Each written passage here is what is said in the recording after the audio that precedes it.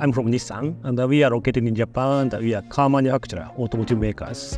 And we produce car, we make the car to deliver our product to our customers. What do you look for when you're searching for someone who can handle your logistics? Yeah, that's partnership. So before these difficult years, we are focusing on more cost reduction side. Every year is cost reduction. But nowadays we are changing our stance to more rather than cost reduction to partnership side to secure steady transportation capacity and so steady communications to grow together for 5 or 10 years. What does this unification with between Sealand and Maersk, what does that mean to you? I think it's going to be a great opportunity because before merging the Sealand and Maersk, we are receiving different offers from each side. There was no great collaboration using their service each other.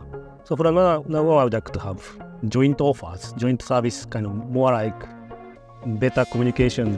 What will you need from a logistic provider in, say, 5-10 years? How do you like to see a partnership evolve? So I would like to have more flexibility because our situation is changing. So it doesn't mean to break the contract, but if situation changes, we'd like to modify our contract.